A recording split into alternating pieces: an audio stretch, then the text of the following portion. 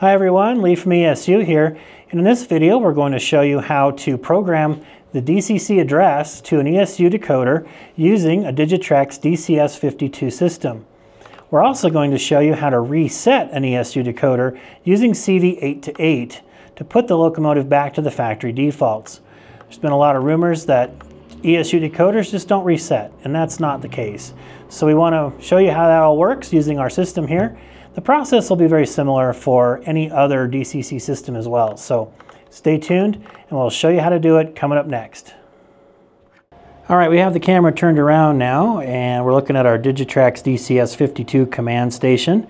We also have a Scale Trains GP30 here on the track with an ESU decoder inside. And so what we're going to do is go through kind of some of the basic programming, getting the address set up. And we all know that everyone loves to grab their brand new locomotive from any manufacturer and get it out of the box. Of course, that's why you buy it, right? You want to get it out of the box and run it. So every locomotive that comes out of the box is going to be address 3. And so that's the first thing you're going to want to select on your Digitrax or any other brand command station. So we're going to just do a Loco 3 Loco, and you hear the horn. So we now have control of our locomotive. You'll want to do this for every locomotive you get out of the box. First thing to do, put it on the track and put it through its paces a little bit on address 3. So just make sure that the lights work, the sound works, and you get motion. If everything is working out of the box, it just kind of proves that the decoder is working and everything is good. So don't do anything else, don't do any programming or anything until you prove that it works. All right, so now of course you want to change it to its cab number. In this case, the cab number is 2585. So we'll show you how to get it set up here in the Digitrax system next. Okay, so now that we've got it running and proving that it's working, we can go in and get the address changed. So what we're going to do is just hit the menu button here, and then we're going to hit the Quick Decoder Setup, which is option number 1. And this is the screen that you're going to see initially. If you've never had the locomotive on the program track before, this is what you're going to see. Now also, you'll notice that the locomotive I have here is still on the main. So I do need to move it over to the program track that I have hooked up on the back of the system to the Prog A and Prog B.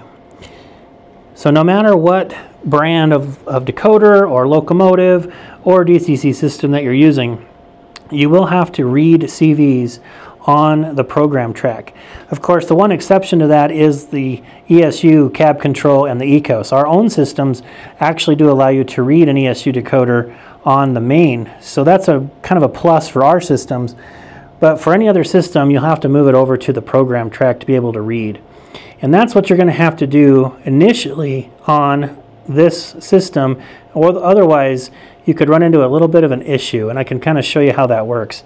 So the first thing we're going to do here is we're going to just hit read. So it doesn't matter that you're on 1 or 2 or 3, it doesn't matter where you're set to here. We're just going to hit the A key for read. And it's going to go through and it's going to read all the CVs involved here. And this is what you should see. Short address is going to be address 3.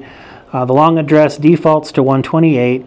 CV29 is 14, and the reason it's 14 in our decoders is because we have Railcom, and so that is an added bit for Railcom. And then you're going to see all the other standard things like 28 speed steps, analog mode, speed tables are off, address 4 is off because it responded to address 3. And then NDOT is normal direction of travel, and we want to have that off because we're not inverting the normal direction of travel. So everything we see here is good. So now what we want to do is go ahead and set the address. So the first thing we're going to do is hit 2 because we want to set a long address. And then we're going to hit data, which is the C key. And nothing appears to have happened, but now it's going to let us type in our address, 2585. Make sure you have that typed in the way you want it. And then you're going to see CV29 value is going to change because now it recognizes this address as a 4-digit or a long address. In our case, it's going to change to 46. Now, in other decoders, you might see it change to 38, but in this case, it's going to change to 46. So we have, again, normal direction of travel reverse is off, which is what we want. 28 speed steps is on. Analog is on. Now, you may not want analog on. For this demonstration, we're just going to leave it on, but if you wanted to turn it off, you certainly could. That will change the value of CV29. speed tables are off, and of course now we're using address 4, so that's on, or AD4 for a long address. So we're good. So now we're good. So we can actually just hit the right key and hit B here, and it's going to now write everything to the decoder, just like that. So now we can move our locomotive back over to the main. Make sure it's on the track. Go back to Loco, and now we hit Loco 2585 Loco, and we now have control of it under its cab number. It's just that easy. It's the bell. We can make it run in reverse. So just like that, we can set the address in a Digitrax DCS52. Okay, so now the last thing I want to show with this video is a decoder reset. A lot of people think that our decoders are hard to reset and just doesn't work. So that's just not true. Our decoders reset CV8 to 8 just like any other. So let's show you that next. Okay, so let's say now that you have set some CVs and maybe something didn't quite go the way you expected, and you want to do a decoder reset. So what we're going to do is go back to our menu, and we're now going to do CV Programmer. We can actually leave the locomotive on the main for this, and we're going to go to 2 for CV Programmer.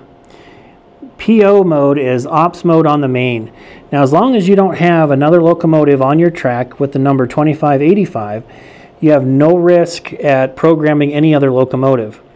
It's only going to program this one because you're on the main, or because you're talking to that specific address. So what we're going to do is hit 1 for PO mode. It's going to ask us for a CV number, and we're just going to hit A just to make sure. And we're going to hit 8. We're going to hit data, and we're going to hit 8. And I'm going to hit write.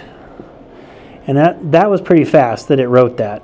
What you want to do then is just give a quick tip off the rails to give it to reset. And this one has a power pack inside, so we want to make sure that it drains. And we're going to then put it back down.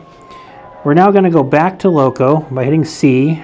Actually, we can just go back to Loco, I believe. No, we have to hit done. There we go. Hit done first.